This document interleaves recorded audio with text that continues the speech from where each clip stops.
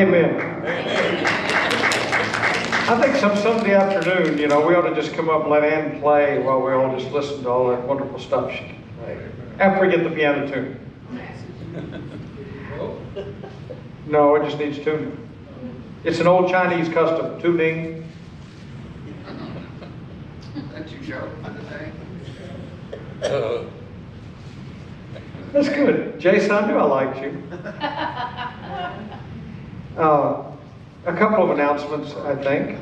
The first one is that the pumpkin patch is still open, or not right now, but it will be after lunch, around 2, or whenever we get back from eating lunch. And yesterday we got a call from our neighbor at about 5:45 in the morning, and he said, "Your canopy has blown down the street." And sure enough, it had. It was down almost to Spencer in the ditch. But we, when we put it up, we have screwed the legs on. And if we would have done that, it would have totaled it. But since we didn't, it was just this big thing spinning along. And so I told the neighbor I was going to run down here, I'd get some help, and we'd be here about 9 o'clock. Well, I got here at 9 o'clock, and he already had it set up. And I don't know how in the world he did that in that wind by himself. But so if you happen to see him out mowing his grass or walking his dog, yell thank you, because it was a good thing. On Saturday night, we have a group of people that y'all don't, some of y'all don't know, but Joe Romero is Deborah Dionisio's dad. And so for years, I've thought we needed some kind of a presence out there on Holly Street. There's a carport and it has a brick wall. And so I asked Joe one day, he does a lot of woodwork. And I really didn't expect what we ended up getting, because this is exactly according to, if you'll notice that the flame is closer on the bottom than on the top. Flame sticks down further than the cross there. The crosses are properly angled. This is exactly the right logo for the United Methodist Church. And so we're going to mount this on that wall. And so we'll have some presents going out that way. And don't you think it did a great job? I think it did. And, so I'm really happy about that. It smells really good too, because it's all fresh paint. It's dry, which is fresh. And let's see, I think, so the Administrative Council met this week, and we are now pursuing, I think that's the right word, we're pursuing the notion of tearing down the fellowship hall. And working on our food service area here in the church, all kind of simultaneously. So this coming week, there should be a plumber by to give us bids on that part, and I'm working to get bids from demolition people. One of the questions we had was, what does the district and the conference have to say about it? And I got clearance. We don't need a charge conference. We don't need anything except for the trustees to approve it when we get ready to do it. And then, of course, the money to pay for it. So we're moving forward on that. And so one of these days, pretty soon, you'll actually have a nice view out the windows of maybe pretty plants, a garden, or something other than what we have right now. Ann will be so glad not to be looking at the side, because the sun shines right off the side of that building. And she can't see me, and that's horrible. Let's see, I don't think I have anything else. We do need, if you're out, I'm going to say this every day until the pumpkin patch is over. If you're out and around, drive by and check on who's there, say hi, because when you're there for a few hours by yourself, it's nice to have company for a little bit. And I know, I hadn't forgotten it. 2 days, I know. Anyway, if you're out and around in this part of town, and just drive by and say hi. We open about 2 o'clock or 3 o'clock. It's no big deal one way or the other, but we don't sell many pumpkins at 2. Yes, Sue? I was going to say the food pantry, #1, and was last night Chris's first night back? Chris is not back. He was here. He was here. There's a difference. Good, though. He looks great. But Chris Proctor was back singing with the group last night, but he's still not able to play the guitar much. So being here and being back are not necessarily the same. being here is good. Yeah, oh, it was good to see him. It really was. I had lunch with him a week or so ago, and Francisco reached out to him, so we're working hard to get him back. Yeah. Yes. Yeah. Yes. Al Martin is still in the hospital. Yeah, Al Martin, if y'all, well, those of you remember Al Martin, he fell and hurt his leg. He's in the hospital. They're trying to decide if he's got, I don't guess they've decided yet. No, he's on IVs, and they're going to hope to put him onto just pills tomorrow. Yeah, they were treating him for sepsis. They don't know, but he messed his leg up pretty good. Talked to Cindy, and she said, we're fine. It's just this thing we're going through. Now, you know, we have a lot of couples here. You got some else? Is that you back there? Yeah, what about? I didn't know what you said. Oh, no, I just said, were you saying Jack again? No. Oh, okay. I have my hearing aids turned forward, so. No. So we have this couple in our church that's been married for almost 59 years. In fact, in 2 days, they'll be married for 59 years. And so, as it works out, Bill Nash invited our church to have a foursome in the golf tournament that he does every year as a fundraiser. So I'm taking Ron with me to the golf tournament tomorrow so that he won't do anything to upset the apple cart. He will make it to Tuesday when they have their 59th anniversary. Ron and Maxine, with 59 years old. It's tough. Well, if he had to stay home all day tomorrow, you might not make it. But that is a milestone, you know, and I think we should always recognize that. I don't think there's anything else. This afternoon is the district conference for the district. It's some ungodly hour, 3 o'clock to 6 o'clock, something. Anyway, we have to vote on the district budget. But Faye is our district treasurer for the district, and so she helps us be connectional in all the things we do. I have nothing else to offer for the good of anything right now, except to turn to Jesus and God and the Bible. And Ann, would you play something for us to warm our hearts?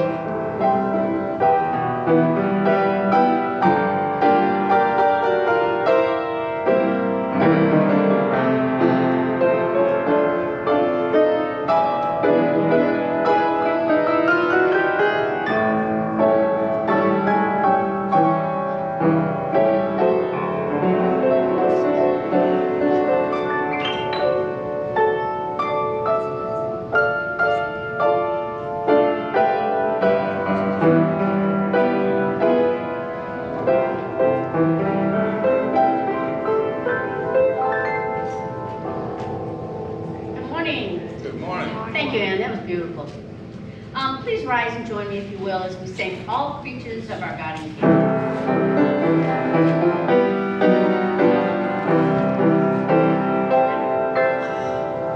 All creatures of our God and King, lift up your voice and with us sing.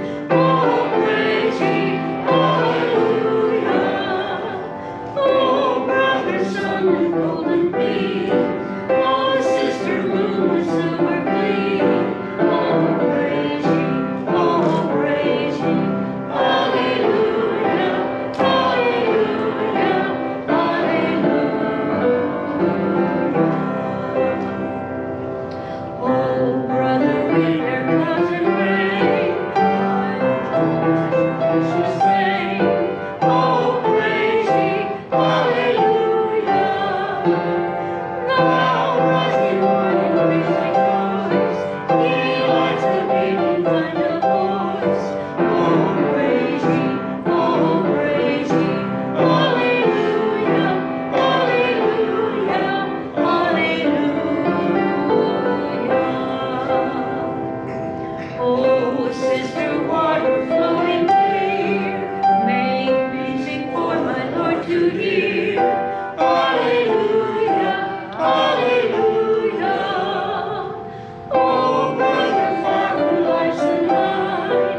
Oh, wide and golden dance inside. Oh, praise ye, hallelujah, hallelujah, hallelujah. Dear Mother Earth, day by day, unfold His blessings on our way.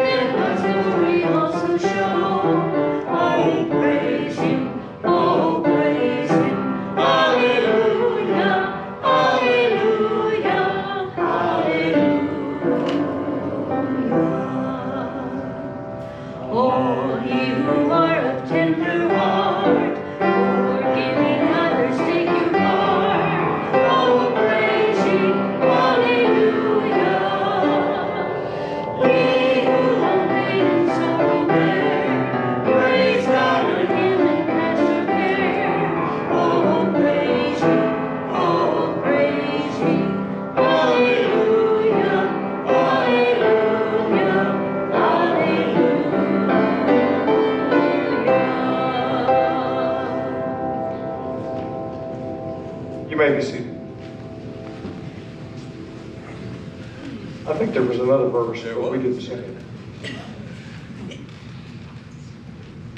Our scripture reading this morning, our first one comes from Hebrews in the 5th chapter. Every high priest chosen from among mortals is put in charge of things pertaining to God on their behalf, to offer gifts and sacrifices for sins. He's able to deal gently with the ignorant and wayward, since he himself is subject to weakness. And because of this, he must offer sacrifice for his own sins as well as for those of the people. And one does not presume to take this honor, but takes it only when called by God, just as Aaron was. So also Christ did not glorify himself in becoming a high priest, but was appointed by the one who said to him, "You're my son, today I have begotten you." You're a priest forever, as he says, also in another place, according to the order of Melchizedek. In the days of the flesh, Jesus offered up prayers and supplications with loud cries and tears to the one who was able to save him from death, and he was heard because of his reverent submission. Although he was a son, he learned obedience through what he suffered. And having been made perfect, he became the source of eternal salvation for all who obey him. Having been designated by God a high priest, according to the order of Melchizedek. This is the word of the Lord. Thanks be to God. Friends, as you're able, please stand as we affirm our faith this morning with the Nicene Creed. We believe in one God, the Father, the Almighty, maker of heaven and earth, of all that is seen and unseen. We believe in one Lord, Jesus Christ, the only Son of God, eternally begotten of the Father, God from God, light from light, true God from true God, begotten, not made, of one being with the Father. Through him all things were made.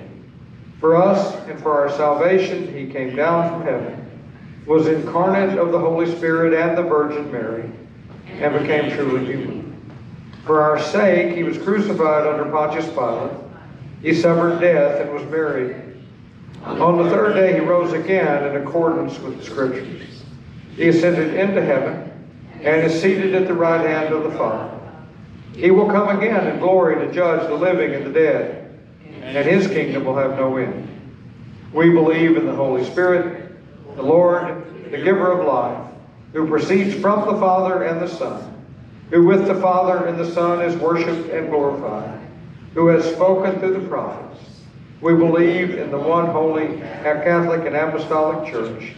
We acknowledge one baptism for the forgiveness of sins. We look for the resurrection of the dead and life of the world to come. Amen.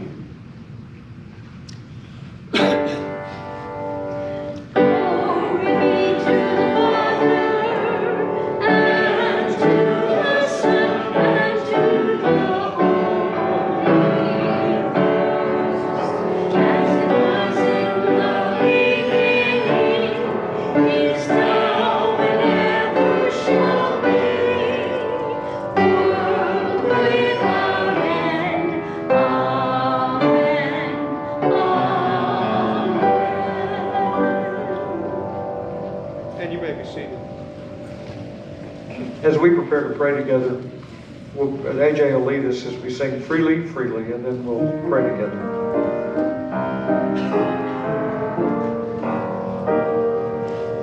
God forgave my sin in Jesus' name.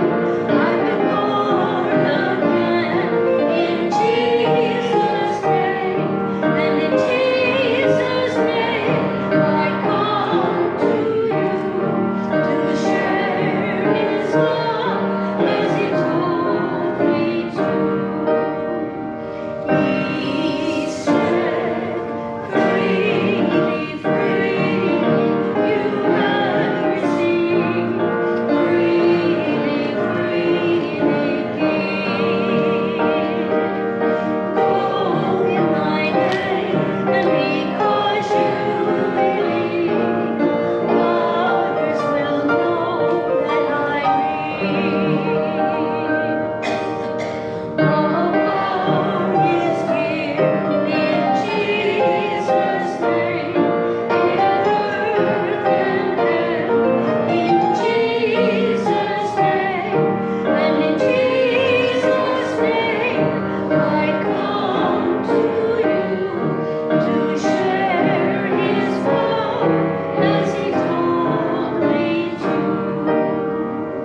He said, freely, freely you have received, freely, freely give.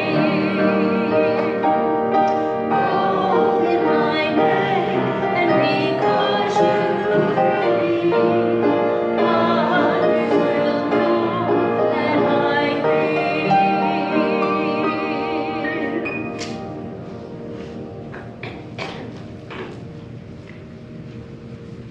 Let's pray.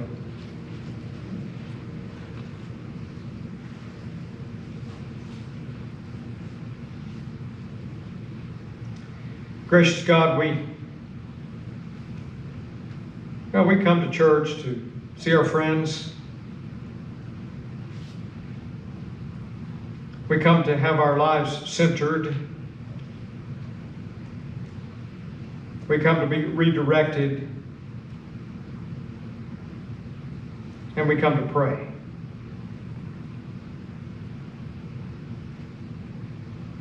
God, we have a long list of things we'd like in our prayers. We'd love to see some of our old friends back, our chairs more full for worship. We'd love to see some of our friends that have been sick receiving miraculous cures. We'd like to see a revival of your Spirit in our community and in our country.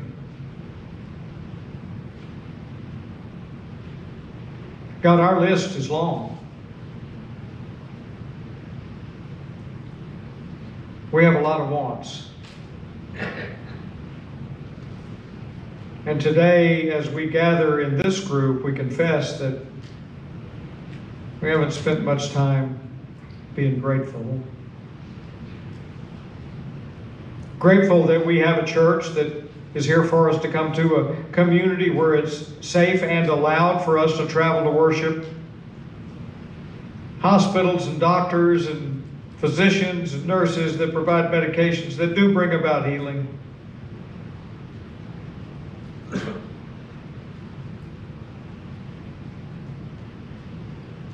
And maybe the safest and best country in the world to live in.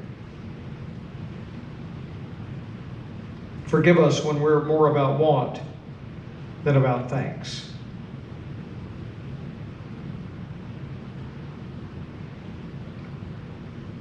Give us grace and mercy as we attempt to become closer to you, so that we can more appreciate the power that you have to change the world. Forgive us when we put our thoughts and powers in the wrong direction. We admit that we have lost our focus. So today, as we sing and as we pray, help us to be grateful. Grateful for every day, every handshake, every hug. Because you've given this great day, these great friends, this church and this community and this country to us. Forgive us when we don't take care of it, and strengthen us to be your people in the midst of a hurting and chaotic world. You know, Jesus lived in that same kind of world. Politicians didn't like him. The government was unsure. And he persevered doing the Father's will, even to death on a cross. So it's no wonder that we, like the disciples, look to Jesus and say, Jesus, how do we pray? And he said, pray like this. Our Father, who art in heaven, hallowed be thy name. Thy kingdom come, thy will be done on earth as it is in heaven. Give us this day our daily bread. Please. As we forgive those who trespass against us. And lead us not into Temptation, but deliver us from evil. For thine is the kingdom, and the power, and the glory forever. Well, in a few minutes we'll be hearing from the Gospel of Mark. It is, we will be asking you to stand for the reading of the Gospel if you can. And so, Amazing Grace is not a very long song. So, let's just, if as you're able, let's stand and sing Amazing Grace.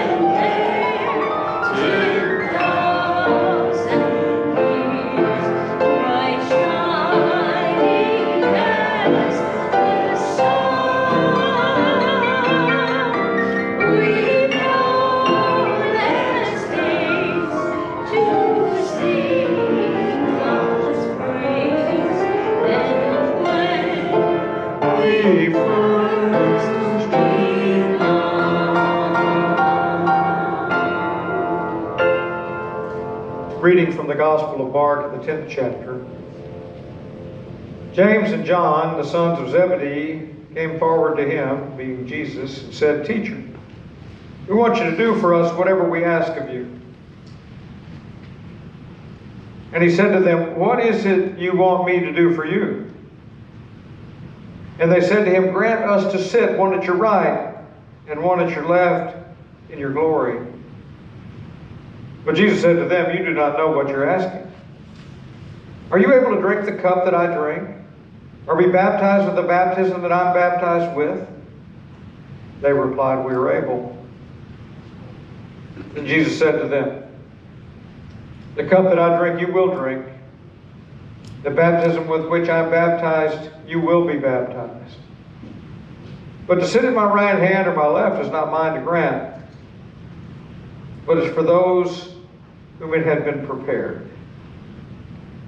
When the 10 heard this, they began to get angry with James and John. So Jesus called them and said to them, you know that among the Gentiles, those whom they recognize as their rulers lord it over them. And their great ones are tyrants over them. But it's not so among you. But whoever wishes to become great among you must be your servant. And whoever wishes to be first among you must be slave of all. For the Son of Man came not to be served, but to serve, and to give his life a ransom for many. This is the word of the Lord. Thanks be to God. And you may be seated. You know, last week we talked about what we call the young rich ruler, the young man that went up to Jesus and said, what must I do to inherit eternal life? And he said, oh, it's simple. Just go by all the 10 commandments. And then he said, oh, I've done all that. And today, this isn't a bystander or a citizen. This is the disciples, 2 of them, the main guys, Jesus' allies. And they get into an argument about who's going to sit on the right or the left in heaven. You'd have been mad too if you'd have been one of the 10. I'm kind of mad about it right now. But you know, that's the world we live in right now. It's about tyrants and powers. Who's in charge? Amen. And we hear it everywhere. I mean, I'm not just talking about politics either. I'm talking about companies, everything.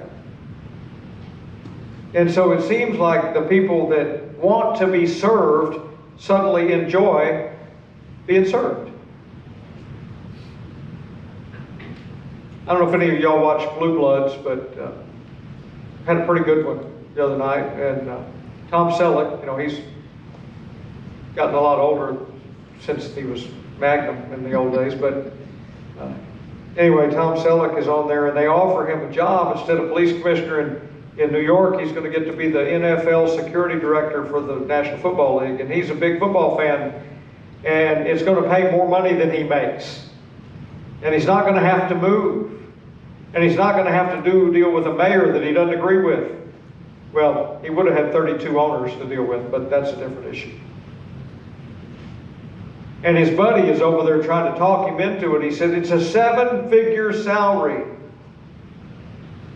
And he makes what I think is a brilliant observation. He said, for those people who that 7-figure salary is important, they will never have enough. Amen. And he said, I've got something that the 7 figures doesn't give me, and that's enough. And I think we all have enough, really. There's not anyone in this room right now that's suffering. I mean, you'll get to have some lunch later and probably have a TV set at home if you want one, and you have a car to get where you're going to go, probably, or somebody to take you. I mean, it's not like we don't have enough. And I get what he's saying because it's true of the church too. You know, we have a really nice church, a nice building. We don't have any debt. We've got some people, but it's not very often that I get into a meeting with the church people on the board or other people when it's like, you know, we need more people. Well, we do. Or maybe we have enough. And I think that's part of the thing that Jesus is trying to say here when he says the difference in being served and serving. And so I titled this message today, Humility of Service, because there is something humble about it when you do it with the right heart. I was here the other day at the pumpkin patch when it began to rain, and so we came up under the shed here to be dry. And there was a couple of guys and a gal came walking by, and they wanted to get out of the rain. And so we had an interesting conversation with them for, 10, 15 minutes, but it was real conversation. I don't know that they're homeless, but they're close. A little later, we watched them get dinner out of the food box. We had a real conversation with them. Because, you know, they're real people.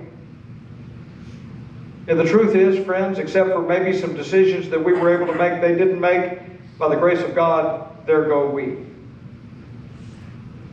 And if we get really honest about it, we all know that. We know that we didn't make some decisions. At some point, we didn't do some stuff, or maybe some of us did, but then we finally changed. There's no room for judgment.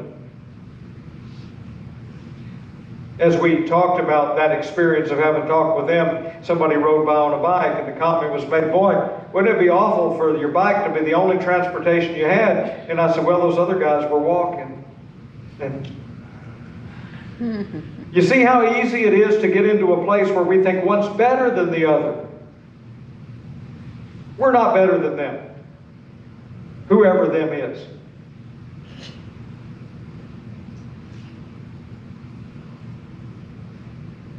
Yesterday we were out in the patch, and I was one of my favorite speeches. If you haven't watched this speech in a long time, you should go watch it.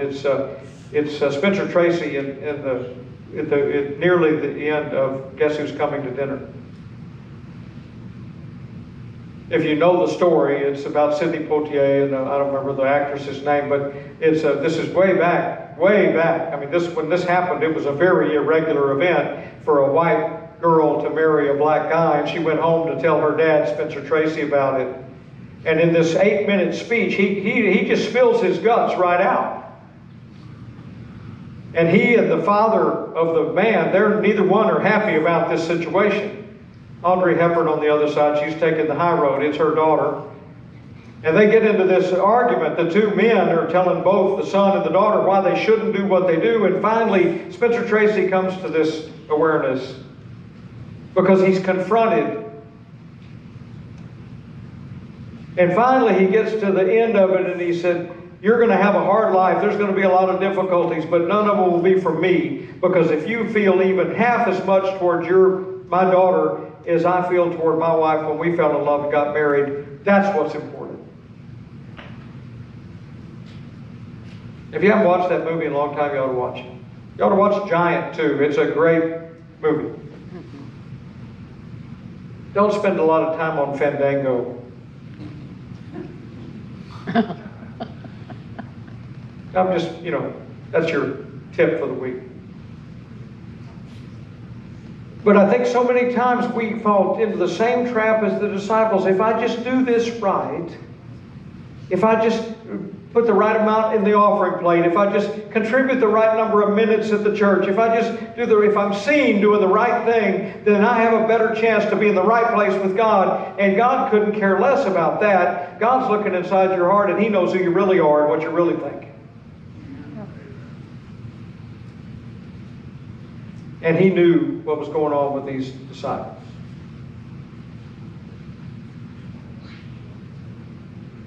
It just seems to me that the notion of serving seems low sometimes. Sometimes we think less of those people in the service industry. Sometimes we think less of those people waiting on you at the restaurant. Sometimes we think less of the guys that pick up our trash. I don't know if y'all do. I do sometimes. You know what a mess we'd have if we didn't have the trash people? I mean, somebody's got to do that job. We ought to be giving them Christmas presents and hugging them when we get a chance. You might want to wear a white suit, but maybe most. They like water bottles. They like water bottles. Good job. Yeah, I mean, but we ought to be thankful for them, what they do. And we ought to get away from some of this stuff we're living through right now where it's about judgment. I heard this the other day. This is probably a true statement. Invite all of your loved ones over to the house for Thanksgiving. Talk about politics, and you'll have to buy less Christmas presents this year.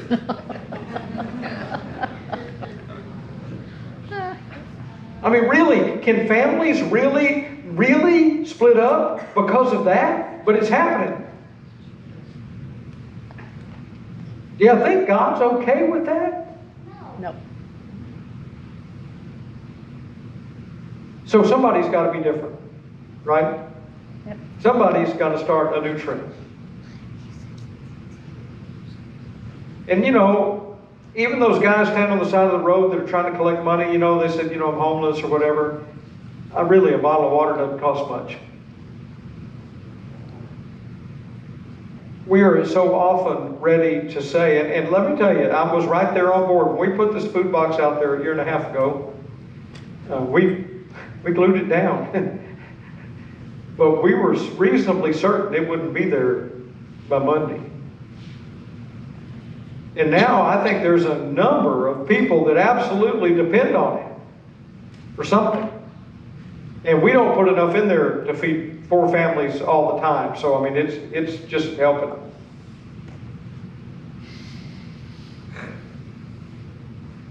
I think when we get to be seen as a church that serves, not a church that wants to be served,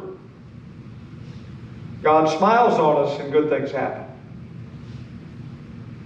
And we've done a lot of that. We got Angel Tree coming up after Thanksgiving where we buy gifts for kids who have parents that are incarcerated. We got Champions Kids Camp. We did a phenomenal amount for them the last 2 years during the pandemic. We've got a lot of good stuff that we've done. Native Americans will absolutely or have already benefited from the pumpkin patch. They had a job. They got to work. And you know, maybe when it's all over, we'll have a little extra money too. But it really shouldn't be seen as I got to go out there and work so the church can money. Is go out there and work so we can talk to the community, so we can let the community know we care, so that we can be a community resource. I cannot tell you the number of people that have come by there and said, thank God y'all are back. We missed you last year. This is an important thing for this community. If we didn't make a penny, it's a service.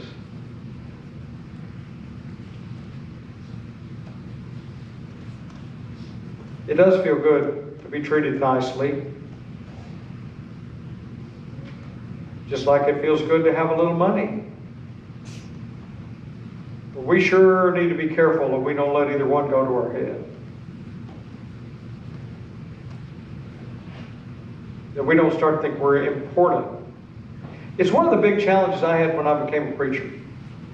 You know, I love you guys. I really do. I love all of you guys. And we, you know, we don't have much staff at this church right now, but, you know, when Christmas comes and things like that, I don't need, nor is it expected to get a gift. I would rather, in my honor, you give money to Bill Nash's Champions Kids Camp. Because I know preachers that demand, they get new suits, new cars, new tires, and a lot of other stuff. And I'm not naming names or denominations. I just know that happens. Friends, if I ever get to a place where I think you serve me, I need to leave. I serve, that's what they call it in the United Methodist Church. I serve the charge of Hope Community United Methodist Church. I serve at the bishop's will. And you guys serve our Lord and Savior Jesus Christ because you've been baptized, and that's what you said you wanted to do. And so we are all servants. But sometimes we don't look at Jesus like a servant. Sometimes we look at him like he's on this big pedestal. And you know, I don't know what it means that he was a perfect human being. He was.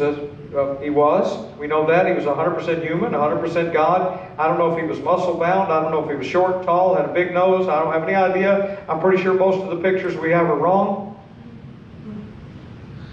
I'm really sure he didn't have blue eyes. Or white skin. He probably didn't wear a white robe. I mean white skin. Well, I don't know. But I think we have this picture of him as just like we do everything that's religious, right? We can't, we got to be careful. Can't write the Bible. Can't move the furniture. Y'all really lucked out this year because I forgot that it was World Communion Sunday. But I won't forget next year. And when we do, the altar where we serve communion from is going to be right smack in the middle of the room, and the chairs are going to be in a circle. We have that privilege now. We can make things different. We don't have to do it the way it always was. In fact, the post-pandemic church better figure out how to do it moving forward, or we'll get left behind.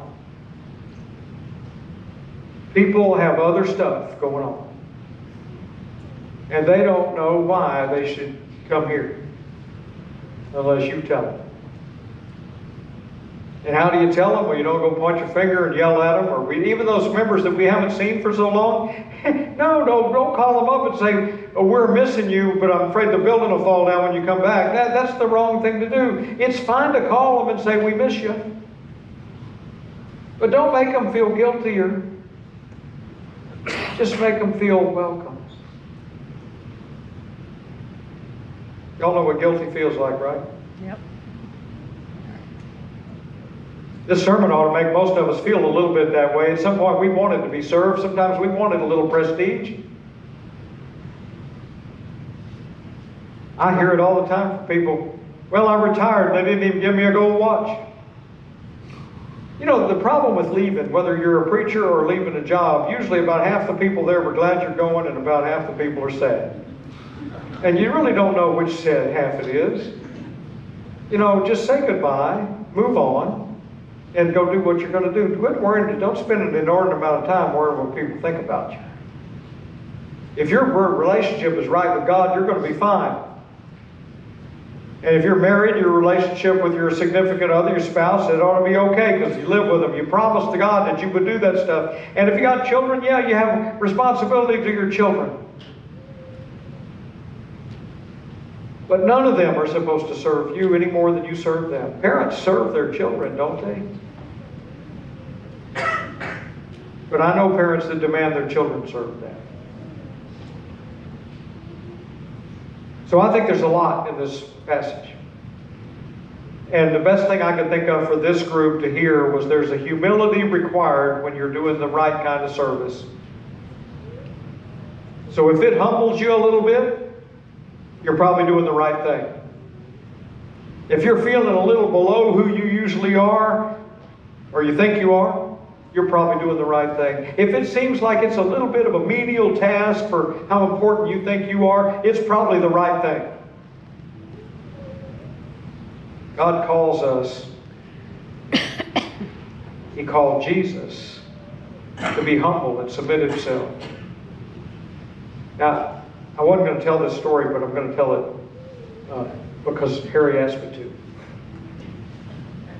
So the other day I had this opportunity to listen to Charlie Allen preach. If y'all don't know who that is, he was the pastor of First Methodist Houston for 28 years, a long time ago. There's a history between my family and Charles. My mom and dad were friends of his before and after he retired.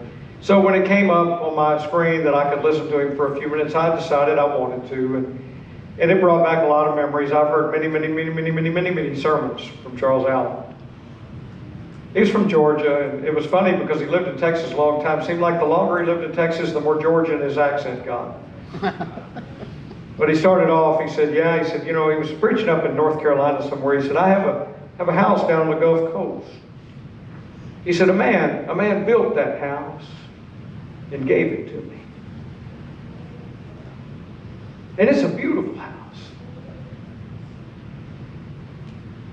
He said, you know, I don't have too many rich friends, but I sure pray for the ones I have.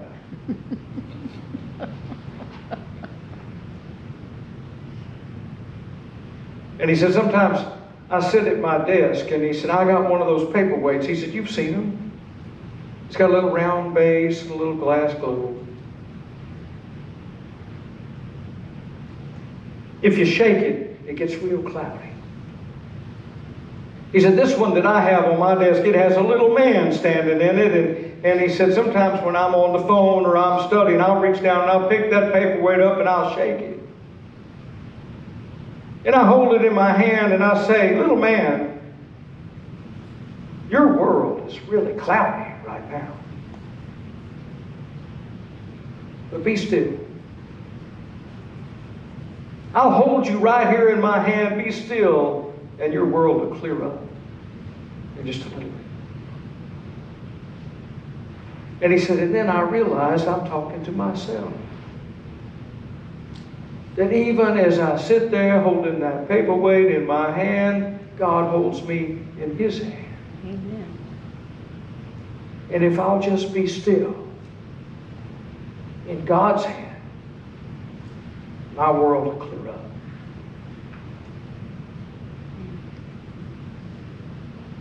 I think that's a word for us to take with us as we go into this crazy, chaotic world.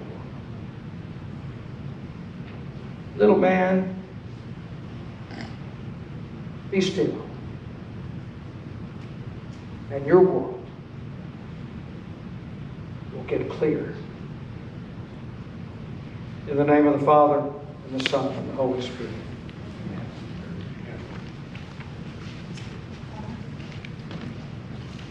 All right, so we hear God's word, we get challenged, we get convicted, we get moved forward and doing stuff, and then what do? We're going to fly away. As you're able, would you please stand as we sing today, I'll Fly Away. Somewhere over here, where love is over, I'll fly away to a home on God's desert shore. I'll fly away. I'll fly away, oh glory. I'll fly away. When I die, hallelujah, bye bye. I'll fly away. When the shadows of death come, I'll fly away. Like a bird from prison doors is born, I'll fly away. I'll fly away, oh glory. I'll fly away. When I die, hallelujah, bye bye. I'll fly away.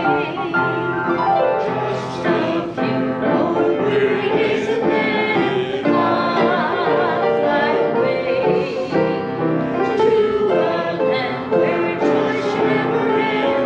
I'll fly away. I'll fly away, oh glory. I'll fly away. When I die, hallelujah, by and by, I'll fly away.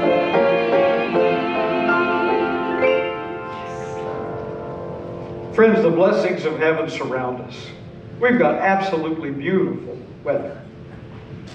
God gave it to us. Let's go out and be grateful. In the name of our Lord and Savior, Jesus Christ. Amen. Amen.